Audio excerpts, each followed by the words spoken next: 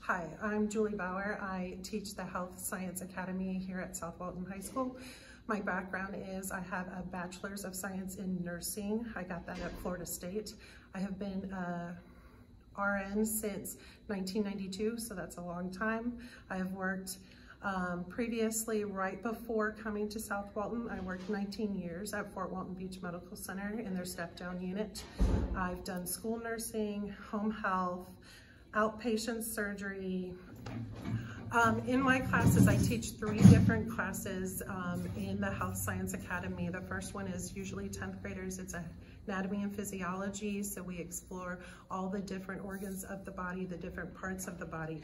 You need that as a basis to go into the next class, which is Health Science Foundations.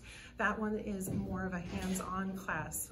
We get to strap people to backboards. We learn how to do vital signs. Then in the senior level class, that's the Certified Nursing Assistant class, we are still doing hands-on skills, and we actually get to go in the nursing home and take care of patients and brush their teeth, feed them, help them to the bathroom, help them to get into bed and to turn them.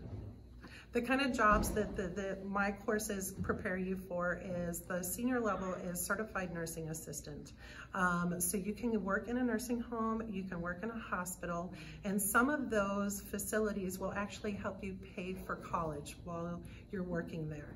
In the senior level class, you will earn your Certified Nursing Assistant certificate. It's actually licensed in the state of Florida. The Department of Health is the one who actually gives you the license, and you can go and work anywhere in the state of Florida as a CNA.